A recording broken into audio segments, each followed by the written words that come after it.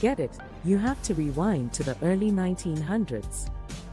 It was a thrilling time of scientific discovery, but also of fierce national pride. The theory of evolution was still pretty new, and the search for the missing link was the holy grail for the new science of paleoanthropology. And national prestige was absolutely on the line. Germany had its Neanderthal fossils. France had Cro-Magnon man. But Great Britain, the intellectual home of Charles Darwin himself, had nothing. There was a real hunger for a huge, game-changing discovery on British soil. At the time, the leading theory was that the very first step in human evolution was developing a big, complex brain. Scientists fully expected to find an ancestor with a human-like skull and more primitive, ape-like features somewhere else. This brain-first idea was deeply embedded in the scientific consensus.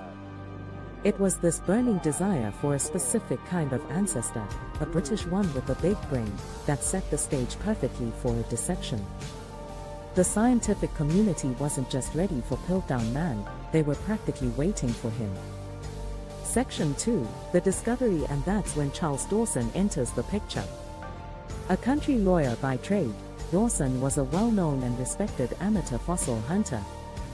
In 1912, he sent a letter to Arthur Smith Woodward, the prestigious keeper of geology, at the British Museum, with some sensational news. Dawson claimed that, over several years, he had found pieces of a remarkable skull in a gravel pit near the village of Piltdown. That summer, Dawson and Woodward started digging together, and their discoveries were astonishing. They found more pieces of a cranium that was undeniably human-like, with a large brain capacity. Then came the masterstroke, a piece of a lower jaw. The jawbone had been cleverly modified to look more human, but its most convincing feature was two molar teeth, which showed the flat wear pattern you'd expect from a human diet. To complete the picture, they also found primitive-looking stone tools, and the fossilized remains of extinct animals, all suggesting the find was incredibly old. Woodward was completely sold.